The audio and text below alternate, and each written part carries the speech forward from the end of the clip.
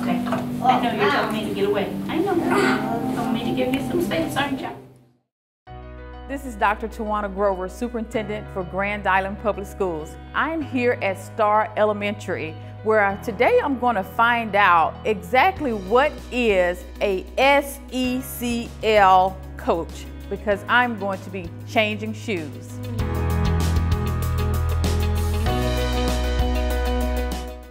Hello, welcome. Hi, Sarah. Hi, Sarah Hart. I'm the SECL Coach. SECL Coach. Yes, All social, right. emotional, cognitive learning. Okay. So here I get to spend some time with you today. I'm looking forward to All it. right. Well, we're going to do some classroom observations. We're going to kind of check in and pop in with some kids. And you never know, we might have to take a little run. Take a little run.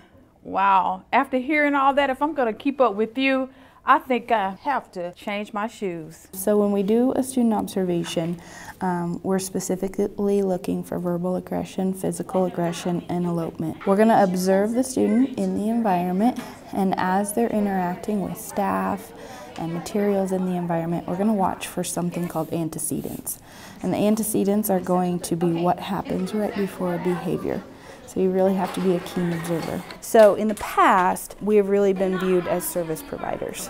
So we come in, we provide the intervention, we leave, go to our next school, come back in a week later, provide the intervention. Our students that need the most support, they need that consistency. And so rather than being a case manager, we're changing our role to be more of a support system. I kept trying to figure out if I was hearing him say something, but I haven't really heard him say anything. I haven't heard it very much either. And I know that he is bilingual. So I think Spanish is primarily spoken at home. And this is potentially his first experience away from home. So in any type of structure at all. So trying to get the routine and expectations down is sometimes really difficult for these littles. But there's a lot of really great supports going on here. I mean, the engagement is awesome, but the visuals that she's using, the sing-songy voice, and her body posturing and movement, that's all that gives cues to kids that need just a little extra support. Whenever you have a student with problem behavior, you can have someone like me come in, take them out of the environment, and work through that crisis with them.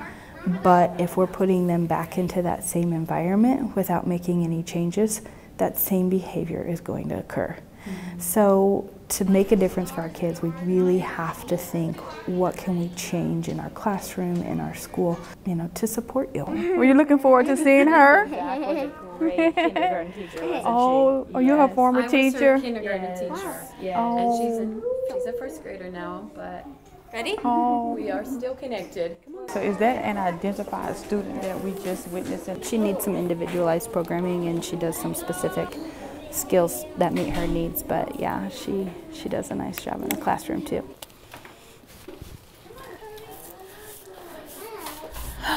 Miss Carly, look what we have. Do you want to ask Dr. Grover if she wants to come and feel these? Good, don't Wow, they? Carly, let me see how they feel. I think that this has kind of been an overload for her. Okay. I know you're telling me to get away. Sometimes when we're asking kids to do really hard things, we've got to start with something that's okay to reduce that stress and anxiety, and then we try that transition again. Shoes. Sink, try again. Nice head. Okay, so do you have any questions about what that looked like when we were doing that? So we want to give as many prompts as we can, and we want to keep that momentum going so then she can get success. And then any of the problem behavior that you saw, I just redirected. If I stop the activity that I'm asking her to do, then we're actually reinforcing that behavior because she's telling us she doesn't want to do it. Okay. Okay? Okay. All Sounds right. good. Thank you. I can see how this role has changed. It's indeed more encompassing now. The role used to be the behavior inclusion consultant and is now the SECL coach. In addition to working with students, that means that the SECL coach is empowering teachers by building their skills and giving them more confidence to provide direct support to students so that they can be successful every day.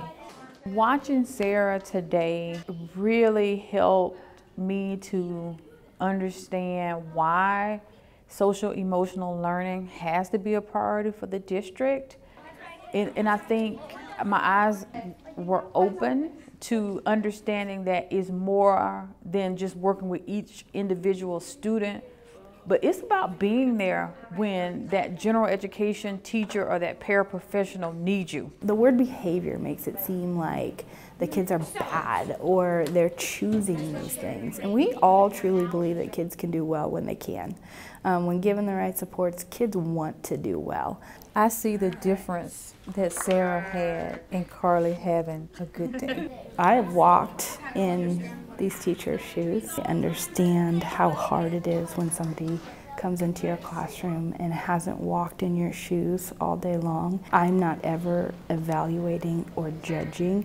What I want to do is support our staff and our students so that when you go home at night, you feel good about the day. SECL Coach Sarah, I think AKA Superstar Sarah, the relationships between Sarah and the other teachers, it really speaks to the culture of STAR.